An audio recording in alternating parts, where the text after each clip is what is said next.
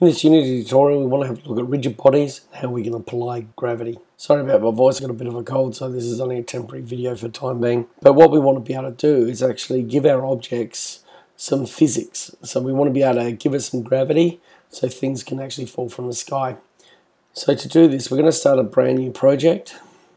And it's just going to be a 2D project. So head up to File and create New Project. And I'll see you when you're ready to start this project with a blank screen.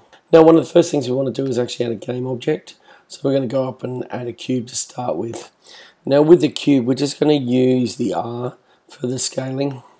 We can actually just rescale this out. So if you push the letter R, it actually is selecting the expansion tool here, and you can stretch it around. If you want a W, you can then move it around. So the W tool does your positioning. And the other object we need to add is actually something like a sphere. So it's up to you what you want to add to it, but I would go with the sphere. I'm just going to drag that up. So at the moment when we push play, you'll notice that it's just going to be static objects. But what I want them to do is actually add some gravity to this ball. Now to do that, we actually have to give the ball what's known as a rigid body.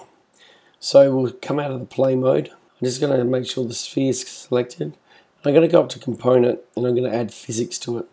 And I'm going to add a rigid body physics. Now you notice with the rigid body, it's got a mass, it's got a drag, it's got angular drag, and gravity, and that's ticked. So now what we actually have given this ball is a rigid body, which is like having a shell, and therefore it'll actually pick up on collisions with other objects.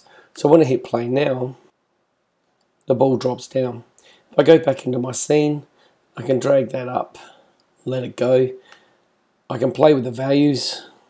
So if I wanted to change the drag, I could change that to say 5. And when I drop it this time, notice it's moving at a really slow pace. So you can change it back to 0 to make it as fast as possible. So that's how we can actually change it. If you want to fix some of the constraints, you can actually like say fixed Y.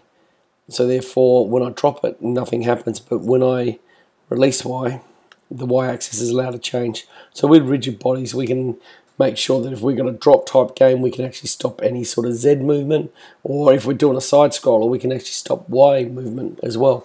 So collisions with round objects can cause angles, so we can actually reduce those angular sort of collisions. And if we want to stop rotation in a 2D game, so in other words a cube from spinning, then we can lock the Z axis.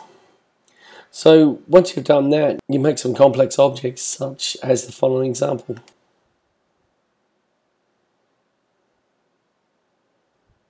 So this is known as the exploding person.